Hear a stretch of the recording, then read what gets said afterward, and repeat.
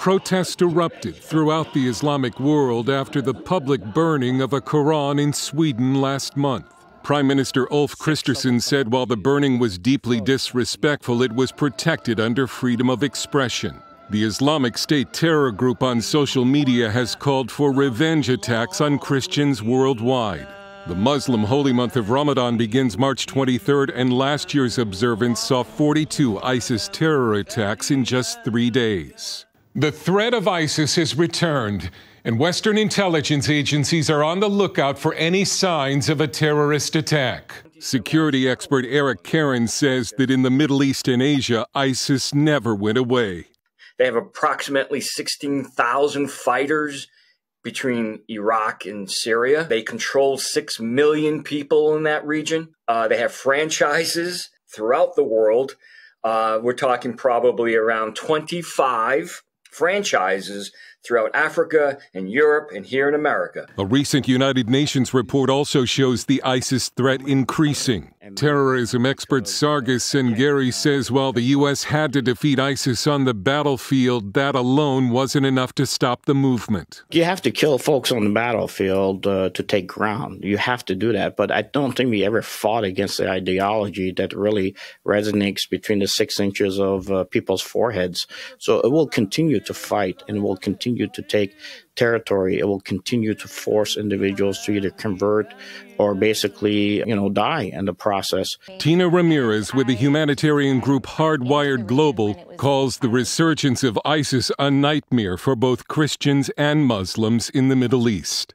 ISIS used to hold court in the ancient churches in the city of Mosul and sentence Muslims, Christians, others to death, to having their hands or legs chopped off. And then the women, thousands of women that we know who've been sexually enslaved. So the trauma that the entire community went through was horrific. ISIS is encouraging Muslims to use any method to kill Westerners, including trucks and nail guns.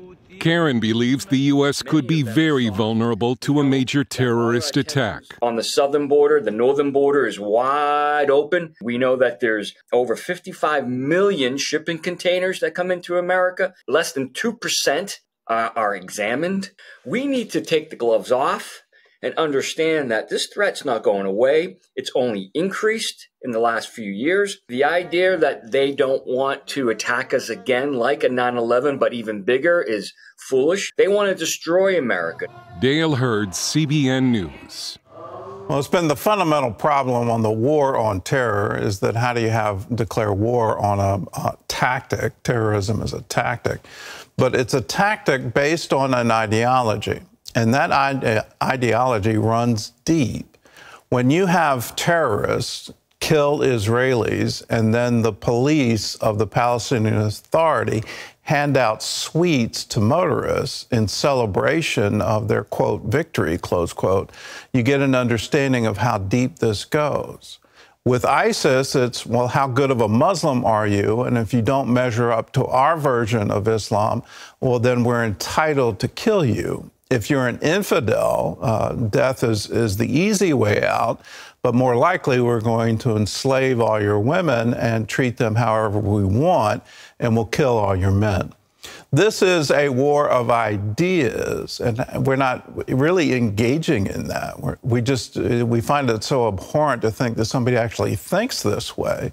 But we're not engaging it. We're not standing up for women's rights in the Muslim world. We're not standing up for the rights of all faiths to live together in peace and in harmony. It's happened before. In Lebanon, before 1972, it was considered the jewel of the Mediterranean, a place where you could have all faiths come together, live in peace, and have a wonderful culture and a wonderful society. They got radicalized when the Palestinians moved in, and they've been at war ever since, and war with themselves.